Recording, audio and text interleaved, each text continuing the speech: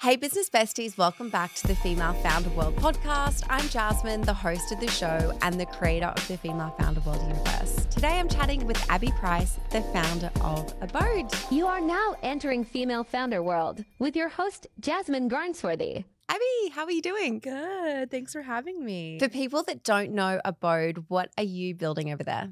I am building a custom embroidery business that I want to disrupt the whole industry of embroidery. We love what you're doing.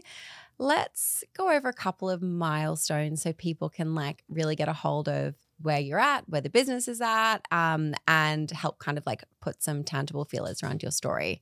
What are some things that you've achieved in the business lately? Yeah. So we actually started off as a dry floral and originally it was dry floral, and I would make these arrangements in my apartment and walk them around to people in the city, which then turned into me sourcing vintage homeware to go with it. This was all right before COVID. And then during COVID, I ended up moving back home to Boston, where I kind of did this for a bit, really focused on vintage because that was when that was blowing up during COVID. Everyone was thrifting and flipping and Facebook Marketplace, all that stuff. And so I was doing that. And then I moved back to the city for my last year of grad school because that was kind of the free time I had to allow me to do these kind of side hustle back hobbies. To New York, yes. City, yeah, back to New York. And I just kind of was what am I going to do now? I'm finishing up grad school. I was studying fashion, and I was it's such a terrible time for getting jobs. And I saw a couple other young women open up boutiques in the city. And I just thought to myself, if they can do this, then I can do it. And I had done a couple pop-ups that had went well. So I just decided that I was going to open a store. I only had 3,000 followers on Instagram, and everyone was kind of don't you think you should get more of a following before you go to in person? And I was no, I'm just going to do it. So I got the idea in my head. About a month later, I found a space. About a month after that, I opened the store. And then I did that for about a year and a half to 2 years. And then we ended up pivoting into doing embroidery. And I didn't realize how big that was going to become. But now we just celebrated 3 years since we opened. And that's the full, thank you. And that's the full business now. It's all embroidery, no vintage, no dry floral. Amazing. And you also just had your first 100K month? Yeah, this past December. That was a huge goal of mine ever since I opened, was I wanted to hit 100K in 1 month. And this year for holiday, we finally had a scalable product. And I think that is really what made the difference to be able to do that. Okay, we're going to get into all of this. But the question that I really have for you is around that turning point and that pivot from vintage to embroidery and how that happened. So that one was it's kind of a long-winded story, so I'll give you guys the spark notes. But basically, I thought that embroidery would be cool and fun, and I've now come to realize I'm really great at just kind of innately predicting trends and trend forecasting. And I actually bought my embroidery machine in January of 2022, and it ended up sitting in my store for months and I never touched it.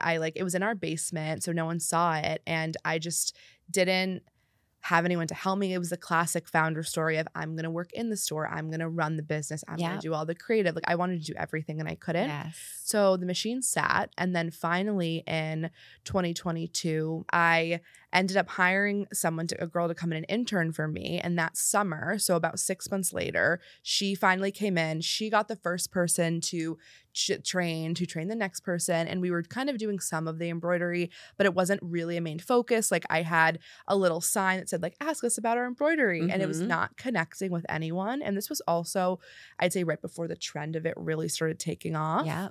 And she came in, and then we finally had it going, but it still wasn't really sticking and connecting. And so then in March, things were had taken such a turn. The economy had changed so much since COVID, and we just needed a change. And the machine ended up needing to get serviced. So I was okay, we'll send it out. When we get back, instead of putting it back in the basement, we will do a little, free embroidery weekend. If you buy something, you'll get embroidery added for free, and we'll come up with some fun designs, whatever. Cute. And so we did that, and it ended up just going so well. That was March 2023. That we pivoted the whole business to focus on that. We have 3 machines. We're actually getting an office in Manhattan soon. And we're just we're just going for it. That is so cool.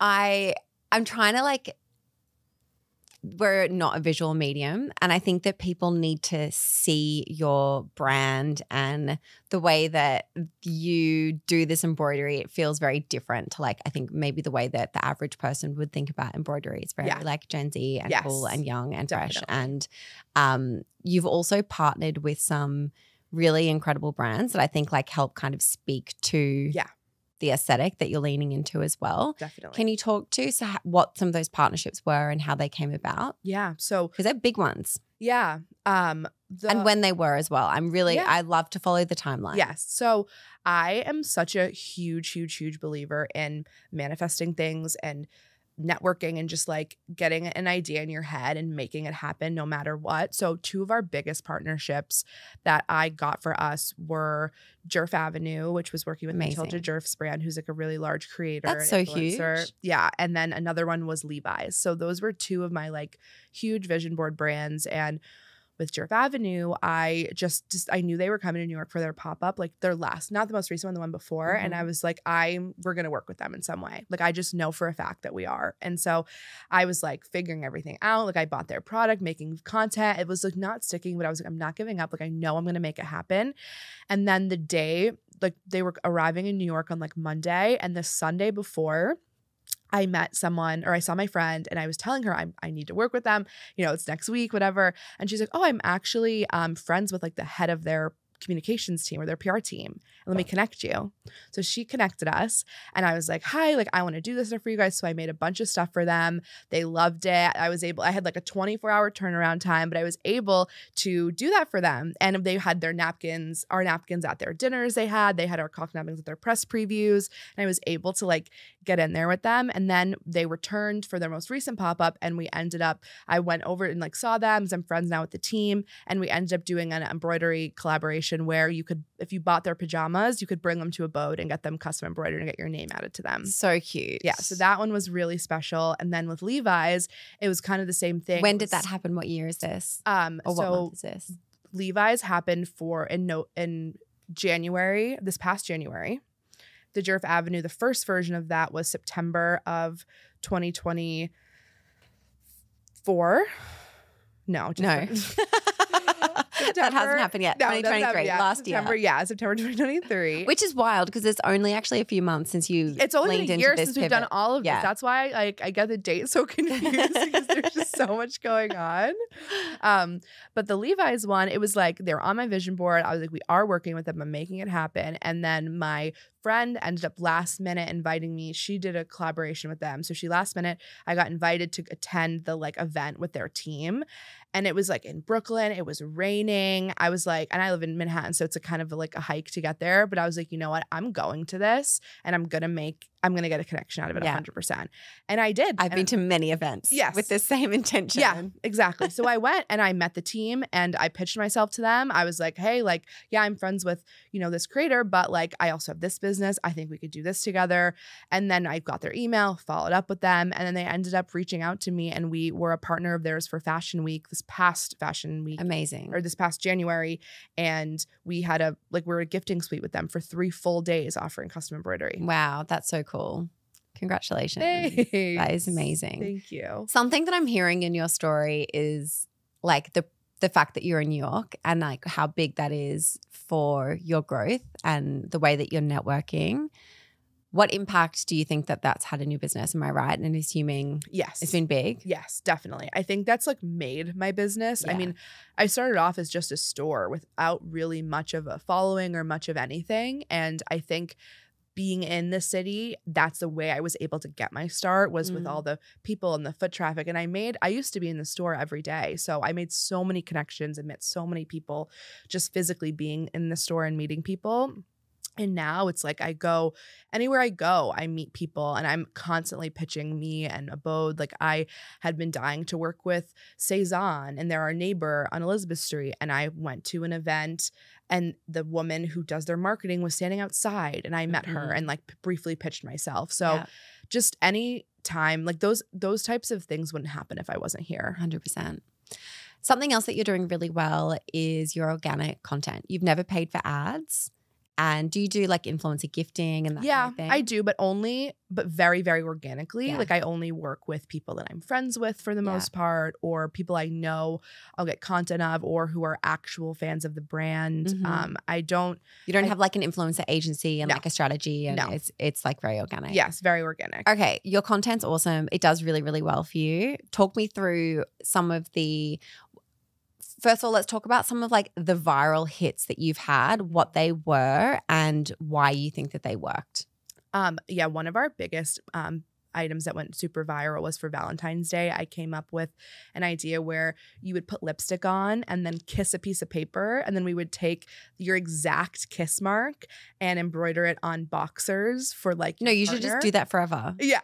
Like I would do that for a birthday. Yeah, we have it now. You can an anniversary. You can do it for anything in the store. I'm going in. Yes. And you can also, if you're listening to this and you live in New York, you can also order it on our website. And you can take a photo of your lips that you kiss on a piece of paper too.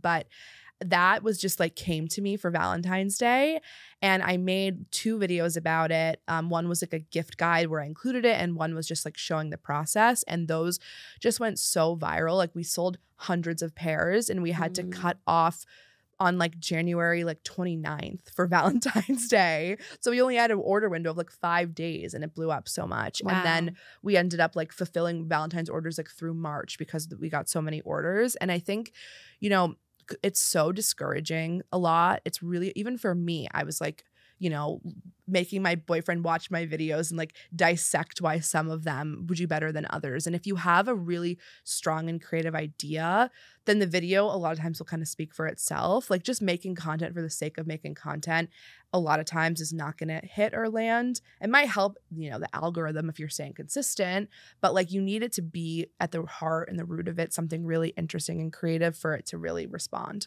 Yeah, I think that's such a good thing to call out. And I feel like you're constantly coming up with really cool creative ideas. Like all of your collaborations have been really interesting and really fun. Do you feel like you have some kind of process or like a way that you nurture that in some intentional way? Or is it just you love this business, you love what you're doing, these ideas are like flying at you all the time? How do you feel? Yeah, I think it's a combination of the two. I think that I love talking about projects and like brainstorming out loud and like collaborating with others. Like I think that is a huge resource for me. Like I lean very much on my team or even like my closest friends who I love their taste and style to be like, what do you think of this? Like, this is my idea. How can I tweak it? Whatever. Yeah. But I also think it's like, this is just like what I was fully meant to be doing. I think I'm just like naturally so like talented at coming up with like random creative ideas, and like I can just come up with, you could give me a topic and I can come up with 10 ideas in like a minute. Yeah. I love that. Let's have a brainstorm. Yes, anytime. For my business. Yeah. Something that I find really interesting about you, and we like talked about it a little bit before with Instagram and TikTok, is this idea of like you don't need to have 1 million followers to get those $100,000 months in your business, and you have what, like 20,000 followers or something like that. Yeah, we have 30,000 on Instagram, and then my personal TikTok is kind of the only TikTok we use for the brand as of now. That's super interesting in itself. And I have like 26,000 followers on that one. Yeah, and it's driving all this business for you, and it's driving business in store as well, like in New York, not just online. No, both. I mean, our website, we're actually launching a new website very soon, which is going to be so exciting and a huge game changer. So it's like we drive as much traffic as we can to our website, but it's like we basically make it impossible to shop there because of all the different ways you can customize. So we're actually building a custom ink style website for our products, which is like basically like a create your own item portal, like on the website with like you can drag and drop and adjust the sizing and type and things like that. But you know, so getting people there, you know, it will be a lot easier from social media once it's operable and easy. But I have myself as kind of the TikTok because one, I do all of our social media, so I don't have time to manage TikToks. Yeah. And two, I think that people read through everything so much that it's like me talking. It's like I'm our biggest influencer in a sense. It's like I'm a person that people are building an actual online, you know, like relationship with, like you build with influencers. So when I'm showing these things and sharing these things, it like just hits better than if it's like a nameless, faceless brand account with no personality, because they're getting to know me, you know, and my taste and my style. Do you ever want to sell this business, or is this business forever? Okay. So you'll have to change it to a brand account eventually. Yeah, that's true. That's true. It's one of those things where it's like having a face tied so heavily to your business is like genuinely a superpower. And it's the one thing that like Levi's can't do. Yes. And they need you because they can't do that. Totally. But at the same time, it's this like, okay, well, do you want to like scale a business that you can move yourself out of at some point? That's so true. And it's something that I think a lot of brands in the community like think about and talk about. Yeah, definitely. And me too as well. Yeah, I know. I mean, I think like saying I have all these ideas, it's like I want to start 5 more businesses. So it's like I feel like it's like I feel like I really hit this like niche here, and it's like I have this like amazing thing, and how do I just grow it, scale it, sell it, and you know, and then move on to the next one. It's so hard to kind of I find it hard to have that mentality of like build, scale, exit when you're genuinely just like so deeply embedded and invested and lit up by the business and what you're doing.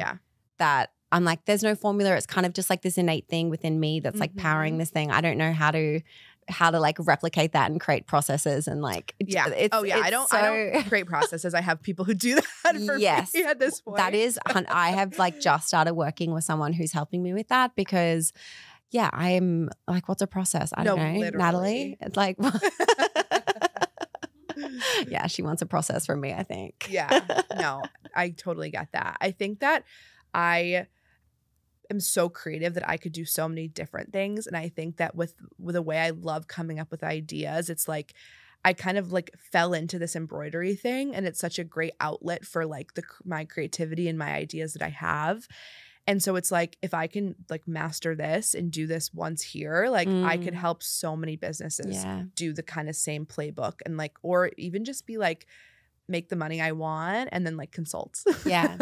It's so cool seeing somebody do something like in real life, a physical bricks and mortar store. I think we hear so much doom and gloom around small business, especially in that like boutique space, bricks and mortar. But for you, it's like the lifeblood of your business. 100%. Are you, when you look at the split between e-com and your store, is it 50-50? Is it mostly your store? It's mostly in store, but that's because, you know, we have this bad website. Amazing. So that's what's so crazy and exciting is like, if we can imagine the growth online is there's no ceiling. We can only reach so many people in New York, you know? And we still have a ways there's a lot. We still have a ways to go to reach everyone. But they won't all fit in your store. No, they won't. So I'm excited to get to a point where online overtakes, you know, in person. But with the store gave me the opportunity to have this business because I needed to just like make money right away. And I was able to do that with the store. I mean, you know, it depends how you define like how much money you need to live in New York. But like I was able to generate enough off the bat to be like, okay, this works, not rather than like drowning in all the random websites out there. So I think it's, you know, I like to say I don't pay for marketing and I don't do paid ads. But our store is basically a marketing expense. I feel the same about our events. So it's like without that, we would not have remotely built the following and the customer base that we have because we're able to like kind of drown out the noise of like every single website that you can find on the internet. 100%. And I think in a world where we're so embedded in our screens, when you have an in-person experience, it's so much more powerful. And especially with embroidery, people are bringing stuff into us. You know, you're touching things, you're feeling things, you're seeing thread, you're seeing examples. It makes such a difference to see it all in person, and it's the experience of it is what makes it. And I think for our business too, and just for brick and mortar, you need to be doing something different and exciting to get people in the door. I think post-COVID, it was kind of easy. I don't want to say it's easy because it's never easy, but it was like people just came and they just shopped and whatever. And it was like, wow, this is great. All I have to do is, post on Instagram a couple times a week. And then there was a change and people stopped coming. They didn't have the money they had post-pandemic. And that there was nothing so unique anymore. It wasn't a novel concept. So people need to come for a reason. It's like sometimes now our Fridays do better than our Saturdays, which is like crazy in retail. But that's because it's like, you come here because you need to come for an event, for your bachelorette. It's like almost like an errand in a sense. So it's a little bit less like, oh, I'm going to just pop in and, custom embroider something to pick up 3 weeks from now. It's like you come with like a purpose. And I think that's what makes our brick and mortar worth it for if we do grow and scale and get investors, like, because no one wants to invest in brick and mortar anymore. Yeah. So it's like we kind of have a compelling argument as to why it's a big part of the business. It's interesting because when you think about like embroidery has been a service that's been offered in bricks and mortar stores for forever and ever. But it's such a it's so dated. And there are so many of them. Yep. And then you look at what you're doing where it's kind of like this service that's existed forever, but with this like very fresh take. Yeah. And when you kind of like package it like that, I feel like then it becomes this thing that it makes sense. Like, oh yeah, cool. Well, I can see this like in every capital city. Like, of course. Yeah. Exactly. It's like, it's kind of like a no-brainer. It's like these businesses have existed for so long and no one has come in and changed or disrupted them, until us. Yeah. So that's like really special and different. And like, there's so much opportunity and like powered with like the way I'm able to like trend forecast and, network and come up with all these ideas. It's kind of just like the perfect storm. And it's just, we're kind of in the phase of like, we're kind of did like the 0 to 10. Now, how do we go from 10 to 100? Yeah. It's like, that's the phase we're in now. Yeah. That's really cool. How were you funding the business in the beginning and as you've been growing? So when I was like doing the stuff from home, I never took a penny from that. I just kind of saved all of it because like I was in school, I was working for a bit. It was all just like, this was just a hobby that I just kept all the money from. So you had like a part-time job and you're putting that money into the business? I was in school, so I wasn't working when I was in school, but I had worked previously like in the city. So I was just kind of doing this like as like a hobby for fun. And then as I made sales though, but I just like left it in the account because I just knew that it would be, bigger and it was more just like an activity to keep me busy. Yeah. And then, so when I went to open the store, I was able to just get a pretty small investment. And that was really all I needed. And then I just took all the money that I had from, saved up from the last year basically of doing this. And and it was also like COVID. So I was able to sign put a 1 month security deposit down on a commercial lease where that's just not a thing anymore. So I was in a really, really unique, special situation that allowed me to get into brick and mortar that I never would have gotten without COVID. That is so cool. Yeah, because I was going to ask, like, what does it cost to open a physical store? So it costs, like, rent in New York varies anywhere from like East Village, for example, you could get a space starting around like $3,000, whereas a space on a month. Yep. Whereas a space on Bleecker Street that's the same size might be $18,000 a month. Or, of course, there's like Broadway and Soho. And like, I'm not too familiar with the super commercial areas like that. But Nolita kind of falls somewhere, I would say, in the middle of those two. And you need to put down usually like 4 months of a security deposit and the first month's rent. So if your space is, say, $10,000, you have to put down like $50,000 just to start. And then you've got your fit out costs and you have staff costs and all of that. Were you working in the store yourself like every day? Yeah. So when we opened on Mott Street first, which is when I was able to sign that 1 month lease. And the store was closed Monday and Tuesday, and I would work Wednesday through Sunday every single week for like a few months. And then I ended up hiring like 1 or 2 people. Like one of them was like my friend's sister, and she would help like 2 days a week, like Saturday and like Tuesday or something like that. And then it would be like, okay, or she would help like Thursday, Saturday, and then like as a second person with me. And then I'd be like, okay, like, you can work on Tuesdays and I'll just like take that day off, but like the store will still be open. Yeah.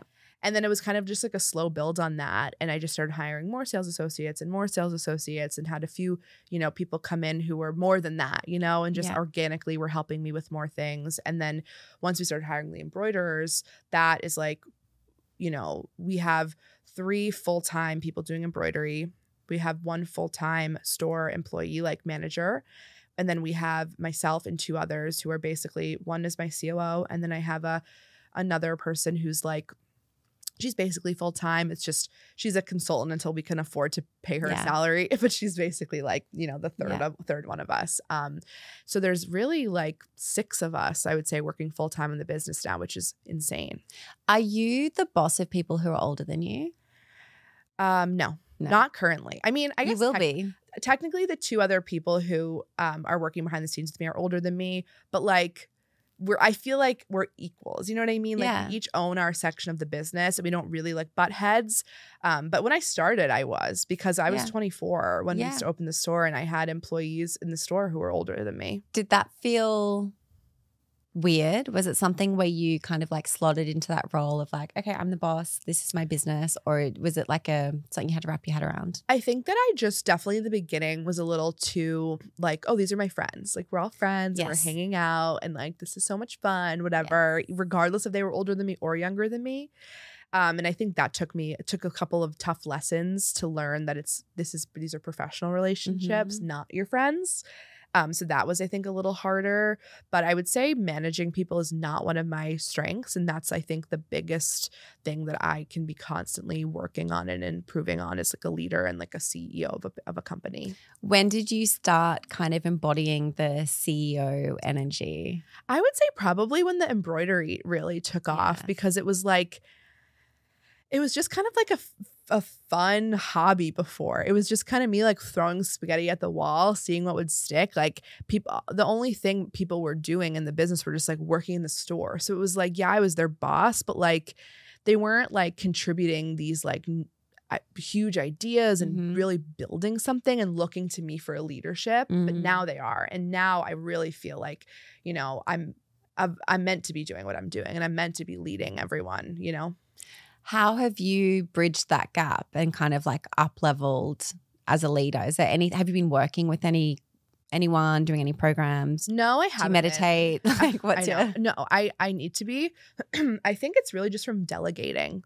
I think it's like hiring for my weaknesses and entrusting those people to do those things and me basically just like checking in on them. Like one of my first jobs doing PR, I remember my bosses would be so intense and so like they'd be like so detail oriented and I didn't get it. I'd be like, oh, it doesn't matter. But now I'm them and now I get it. And it's like those are the things that matter and make a difference, and kind of seeing like how I work and how I can manage a project and like get something across the finish line, I think, and seeing how like then I just have to kind of delegate the like annoying work maybe to them to kind of get done is really, I think, been the biggest difference, if that makes sense. That does make sense. The last thing I want to ask you is for a resource recommendation. And I'm also curious about whether you would recommend any of the folks that are helping you with your website relaunch. I haven't seen the website yet. So my COO is kind of managing that. So if you check out if our website has launched by the time you're listening to this and you like it and you want to reach out, I'm happy to pass the info along. We love that. Thank you. Actually, they're Australian. It's an Australian company that we found to like outsource to, which is funny. Okay. And I would say I did read a book that I really liked that my dad recommended to me. He's also is an entrepreneur, was a CEO. Almost everyone in my family actually has had their own business. That's interesting. Yeah, which is really crazy. And I think they helped me a lot with decision making. But he recommended this book called The E-Myth, which is basically the biggest takeaway is you need to work on the business, not in the business. And I think that was kind of like an eye-opener to me. And I listened to it on audiobook because I love reading, but not fun books. So I couldn't get through it. So I got the audiobook of it and it was great. And it's just like when you look at what you're doing in your day-to-day, you need to kind of think like, are you working in the business or on the business? And if you're in the business, it's never going to work. And everything they said in this book was like, I was like, oh my God, like, it's like the Euphoria thing. Like, is this play about us? Like, literally, that was this book. Like, it was insane. I was like, it's like the no original experiences thing. Like, it was crazy. And it made such a it was such a game changer, just kind of hearing that perspective. So I would say a book like that makes a huge difference. And I said that was my last question, but I do want to know what you're thinking will be your kind of like launch marketing strategy when you do the website relaunch. Do you have ideas? Do you have a plan, or is that kicking that bucket down the road? Yeah, I mean, I think like I'm just trying to we've been launching things like I plan it like 3 weeks before it comes out. Yeah. Type of thing, which is not the right, like that's like the biggest marker of the improvements we're making this year is like I'm trying to plan holiday now. And this is for anyone listening, like it's May. So it's like that's a huge deal for us. Like I've never done anything like this before this far in advance. So I think like I'm trying to just plan out like the content and the imagery and the photography for this relaunch, and then just like try to get like a great social strategy behind that. And like I'm almost just like whatever, we'll launch this website, but it's like I'm kind of like all steam ahead for the holidays, and I'm like just kind of focusing on that. And I'm like, I think that the website's an organic thing that's going to come out. I don't know if it's going to be this huge flashy thing, because I'm just like, what's going to make me the most money? It's the holidays. So I'm just trying to do everything in my power to like really gear up for that. Yeah. Are you someone who has like all of your e-commerce marketing, like all of your email flows on lock? And no, none of that. None of that. That's like a big one. Email marketing, like I really want to get into that. That's just like one freelancer though. You know what I mean? That's one good referral. Yeah. Exactly. 3 phone calls and like it's done. We're starting to build like kind of work backwards and like put in a marketing strategy in place, because the problem is like when I'm launching something 3 weeks before, how am I going to have time to even come up with like the email strategy that's coming out, you know? So I think that's the goal, is to just be like doing these things in advance so we can then be able to kind of get this like pattern going. Awesome. Abby, thank you so much for coming on Female Founder World. Can we do like a community call with you at some point? Yeah. Do that, a Q&A? Yes, I would love that. Okay. I would love that. We'll figure out a time offline, and I'll put a link in the show notes so that you guys listening can ask all the follow-up questions that I'm sure you have, where you're like, Jasmine, why didn't you ask this? You can ask it directly, and also specific questions about your own business as well. Thank you so much for coming on the show. This has been a lot of fun, and congratulations on what you're building. It's so cool. Thank you so much. Quick shout out to all of our Business Bestie subscribers. If you are loving this show and you are building a consumer, CPG or e-commerce business, or you're about to build one, this membership will give you access to the people, experiences, and the tools that you really need to build your dream business. Head to femalefounderworld.com/subscriber for more.